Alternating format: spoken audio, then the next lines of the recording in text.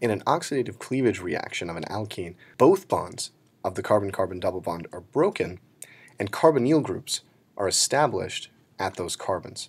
The example shown here shows the establishment of two carboxylic acids from an alkene in which there are hydrogens at both carbons of the alkene.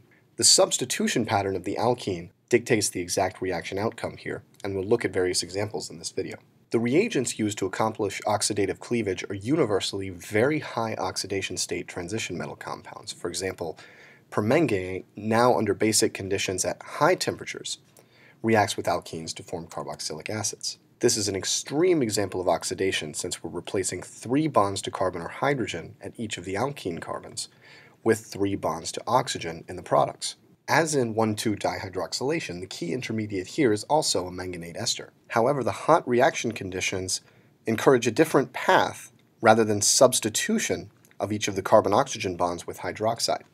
In fact, we can understand what happens here by thinking back to previous discussions about substitution and elimination. At high temperatures, rather than substitution, hydroxide engages in elimination in the manganate ester. This elementary step and further steps like this establish the double bonds and ultimately the OH groups at the carbons of the alkene. Unsubstituted alkene carbons, for example in which R1 or R2 is a hydrogen atom, such as we see at this carbon in this alkene substrate, form carbon dioxide under these conditions. Both hydrogens in this CH2 group can be eliminated to form 2 double bonds to oxygen.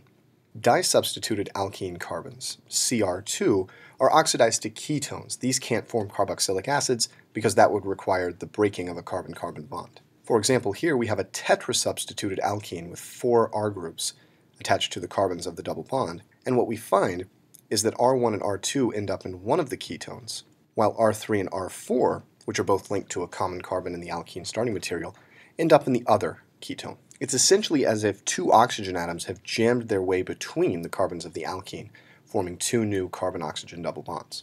One final point to mention about this reaction that makes it a little bit easier to recall and to use is that a different set of reaction conditions can accomplish the same transformation using fewer reagents. Osmium tetroxide, or OSO4, is analogous to potassium permanganate in that it contains osmium in a very high oxidation state, here +8. Osmium tetroxide is capable of this kind of oxidative cleavage, but osmium is a very toxic and unfriendly reagent, so typically it's only used in a catalytic amount with a co-oxidant that's present in stoichiometric amount. And the co-oxidant here is known as oxone, or potassium peroxymonosulfate. One thing I want to point out about this peroxymonosulfate anion is that the 5 here is deliberate. This is essentially a per-sulfuric acid with 2 oxygens linked to each other before they reach the sulfur. Here's a detailed Lewis structure of this HSO5- anion that comes along with potassium in oxone. And as we've seen for percarboxylic acids already, it's this oxygen that is really the electrophilic oxygen here that engages in oxidation.